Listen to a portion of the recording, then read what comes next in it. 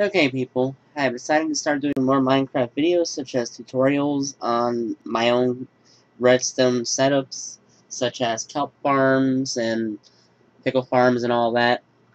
A lot of these farms will be based off of my Nintendo Switch Edition, which seems to work as well on Java Edition as they do on the, I guess you'd call it the Bedrock Edition. So, let's get started. We will head into my brand new redstone testing world, which, as you can see, has just been built today. It is running on version 1.14.1. The reason I'm using this version is because my server that I have running Amacraft is still on this version right here because we're using Spigot as a plugin system. Oh. Wow, that's a lot. That is a lot of flatness. Alrighty, so let's get started.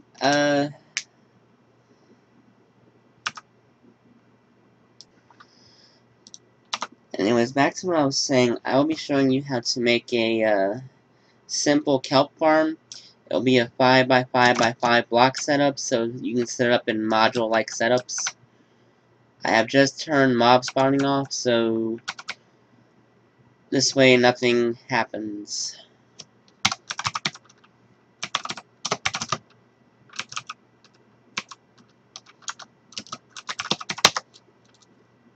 So yeah, since it's a new redstone testing world, it's not really set up for the best of, well, doing redstone. So during the video, I will be disabling certain things, so hopefully future videos I will not have to do that.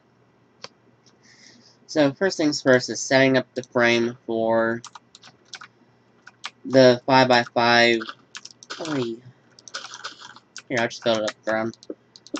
Kelp farm. Remember, you can set this up in modules. It will use whatever decoration blocks you want to use as a frame. Whatever color glass. It will use regular pistons, observers, redstone, and hoppers.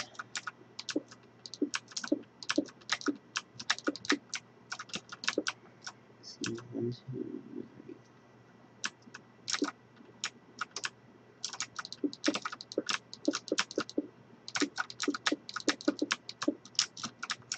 The reason why I'm doing a 5x5 is so this way I can make it double-sided. We will have water that flows up at the top into the hoppers, which will drop it down to your chest. And that's why I consider a module, because you can stack these, or even put them side by side, or however you want. As long as they're 5x5 and set up like this, they can pretty much go anywhere. Technically, you can do it 5x3 with this setup. But let's get back to the crafting. Let's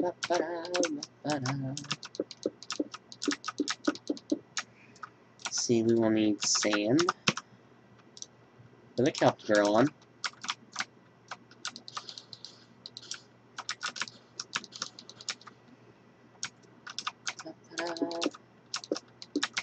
Normally I make these look really nice, but consider most people only get started out with cobble to begin with, and kelp blocks are a really good fuel source for us to use. I'm going with nothing but cobble on this setup. And while yes, bamboo is a decent fuel source, the fact it takes 4 bamboo to smelt 1 item versus a dried kelp block which can smelt 20 items, I prefer the dried kelp blocks. Okay, next will be glass. Remember, you can have the glass any color you want. I'm using clear to help show how I'm having everything set up. Now, the reason I'm putting blocks up here is to help guide the water flow that will happen.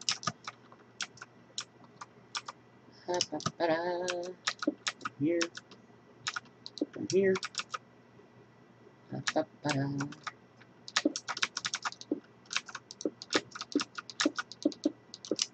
Remember, this is just to help set up the water flow. One of the main places I use this is in underground base. Because when I start out my Minecraft videos most of the time, or any world I play on, I start digging underground. This way I can have a quick and easily built safe house for when mobs and zombies and all those start spawning. The reason I'm putting glass all the way around, though, is so you can see the action. I might want to wait on that part. Okay. Let's see, redstone, regular piston, observer, redstone, hoppers. Now, wrong way.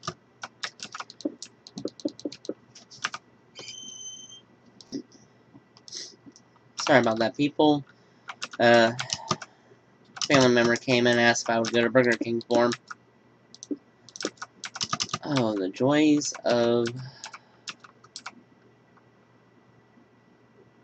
Ah, I got that backwards. Whoops. Pistons are supposed to be right here. My apologies for that. Remember, we use regular pistons here because we don't want sticky pistons to grab the glass, and, well, let's just say it'll be a pain to fix the machine after that. Next will be the observers.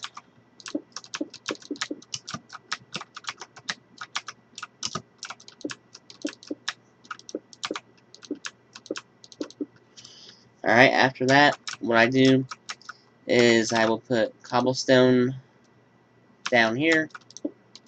This way it will, power the blocks. And to double check that it works,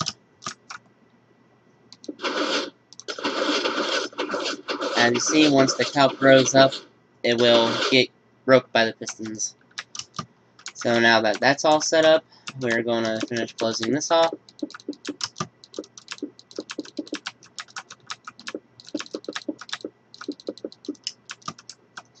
And then we're going to go ahead and do this. Put some glass here in case we ever have to come in and work on this.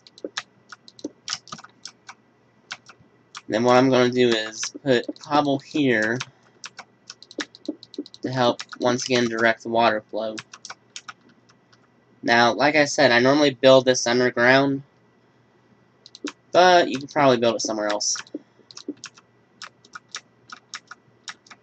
Okay, now, this is going to seem weird, but I am going to, if I get my character down, actually, now that I think about it, we don't need this part here to help guide the water. We do need that there, though. The reason being is, oh, let's see, you here. We will have to put something here. Wrong block. Wrong block. Wrong block! To help start up the guided water flow. Okay, next thing I do, alright, I need the chest for storage.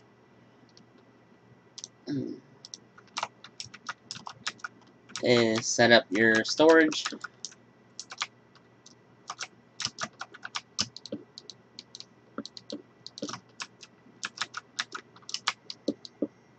Oh, whoops.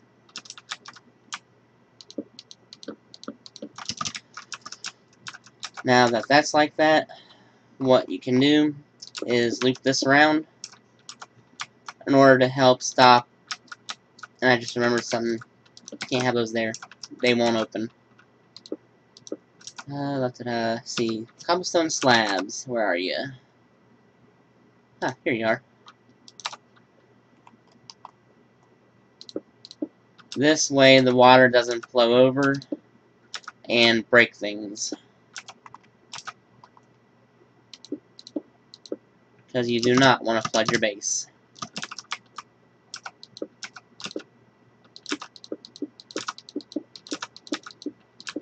Now, because we can direct water flows, this is one of the reasons why this can be stacked and multiplied like several levels up or side to side.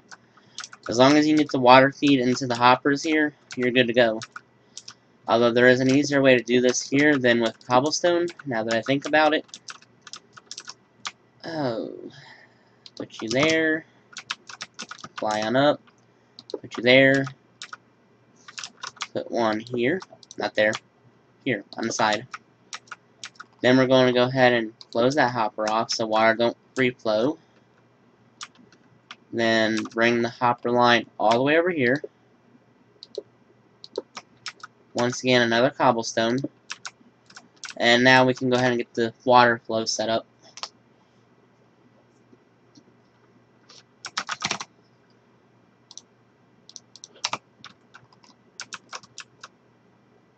Put your bucket here and let it flow on down.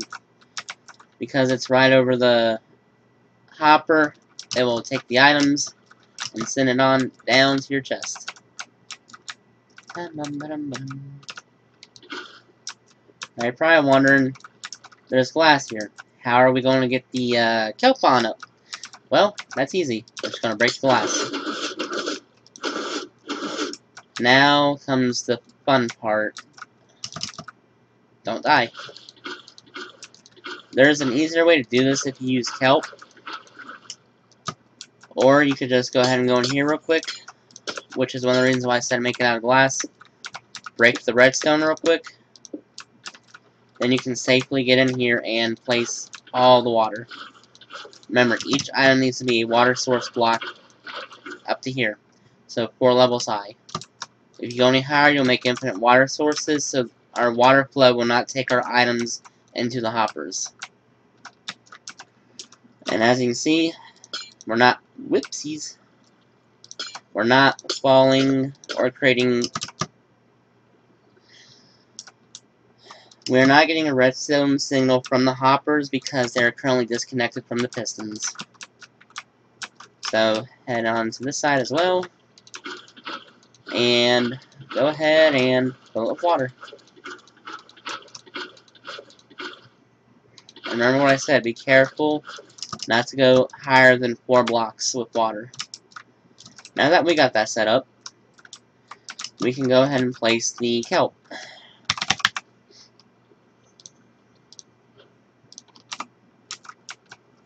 Go on down.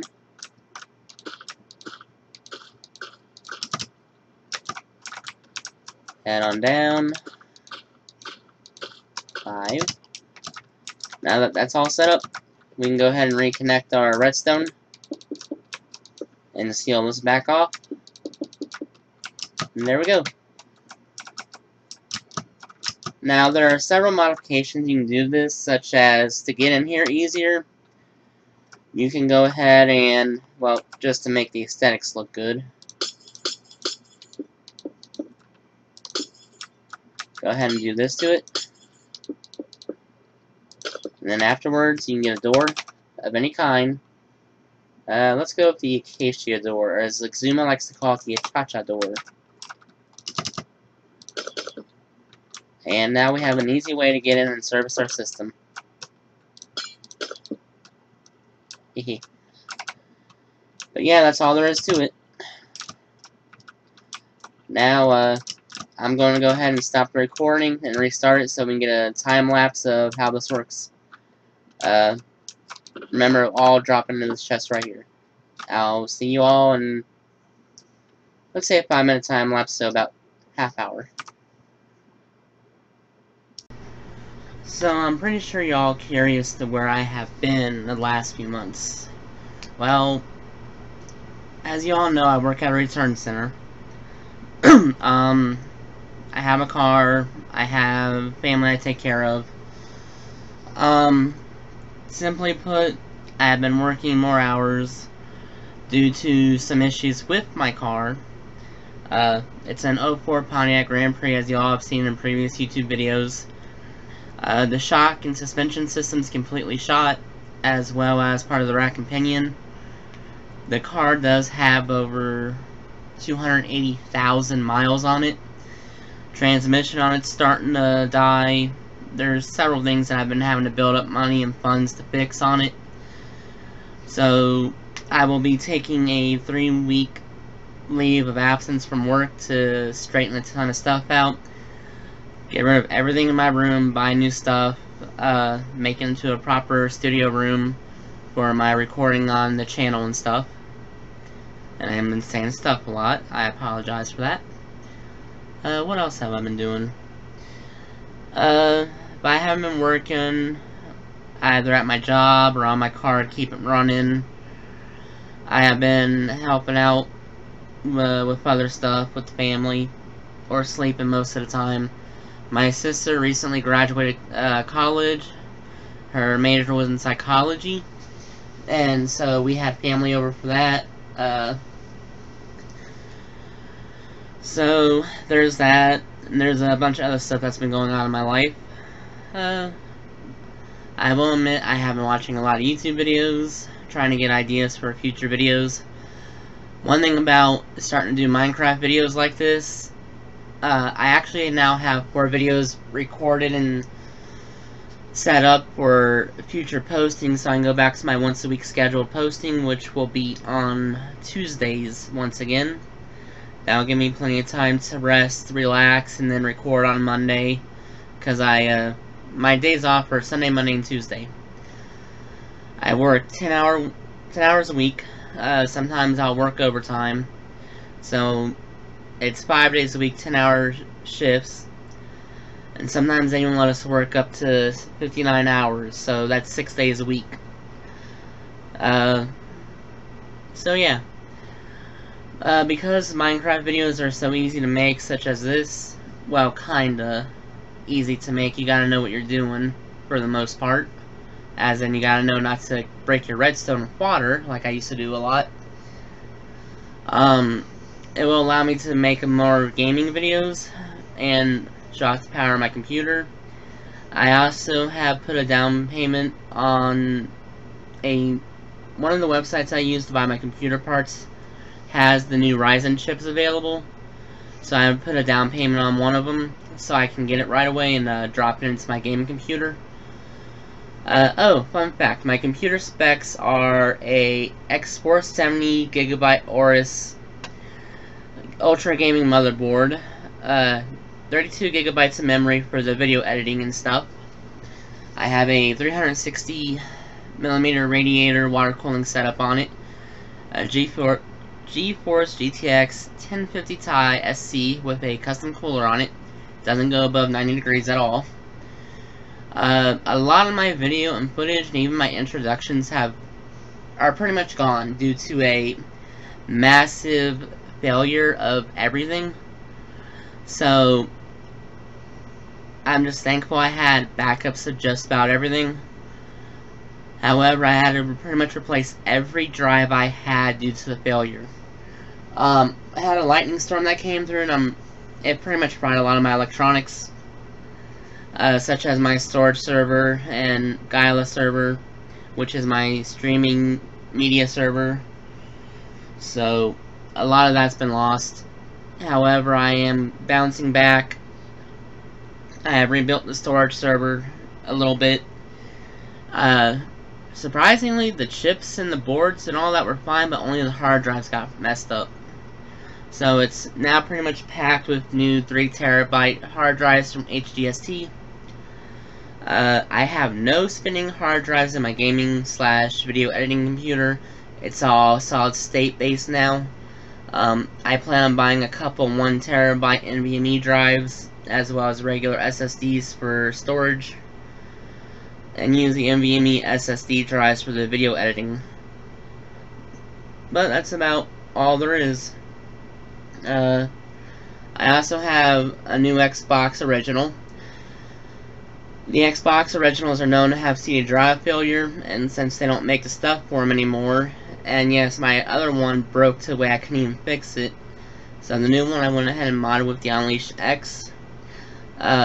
It's a soft mod that you can do very easily. If you want, I can show a tutorial on how to do that.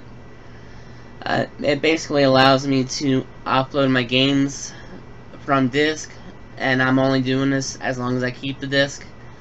Otherwise, I will delete the copies. But the main reason I did that is because if this CD drive fails, at least I have a way to still use the Xbox. And that's all there is. I'll see you all later. Alright, now that I'm back, Oh, this is something I have noticed is a common issue, where they for some reason don't float up.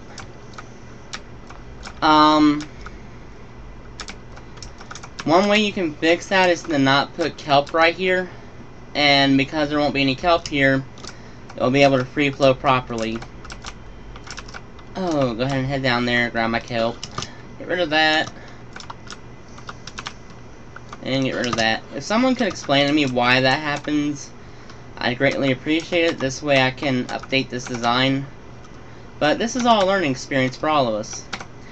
I'm a new, well, Minecrafter, YouTuber. I've been a YouTuber for a while on stuff, but this is my first official tutorial on a kelp farm. Let's see how much we got. 5 there. Whoops. And 43 here. Oh. Now remember, this can be stacked. And because it can be stacked, you can easily exponentially increase your earnings from these kind of farms. You can also use the same farm design for sugarcane. However, as you know, sugarcane don't grow in water, so just forget the water portion of it. And instead of putting kelp, put the sugarcane. And make sure you put hoppers either. No. You know what? The next one will be a 5x5 sugarcane farm. This way, I'll most likely run a hopper minecart underneath to collect the drops. This way, so say when these fire off, it'll send a redstone signal down to the hopper minecart to go under, collect all the sugarcane and all that. But that's a video for another time. So that is it. I hope you enjoyed my video today. Please like and subscribe to my videos. I plan on releasing more of these more often, as well as more Amacraft videos. We have updated our server to 1.14.1 Spigot. Wow, I didn't realize I would say Spigot like that. And as a result, we are... Oh wow, I didn't realize my mic was going that high. Running into similar issues as those on Hermitcraft with the lighting. From what I can tell, it's more client-side than anything. At least from my experience, because I logged out and logged back in and the lighting got fixed. And, yeah. So, episode 2 of Amacraft will be released soon. I just have to wait for the licensing to go through for the music I plan on putting in for the time-lapse. That's pretty much all it is a time-lapse of a teardown of the mountain in the new area we moved to because of the 1.14.1 update. So, hope y'all have a good day, night, yada yada yada. I'm now going to dig straight down. Have a good day!